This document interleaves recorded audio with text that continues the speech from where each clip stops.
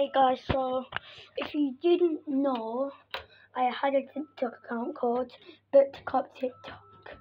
It was doing quite well until for some reason it got permanently banned. Now, this is the second time I've been banned permanently. I had to make a new account.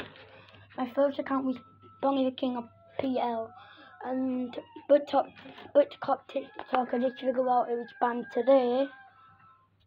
So if I never appear on TikTok again, that's because I quit, because I'm sick of making new accounts, and also I have no clue what to make for them. Or I'll have a new account called something like Bonnie on TikTok. But it's probably going to lead to the conclusion that I'm done with TikTok and sticking to YouTube.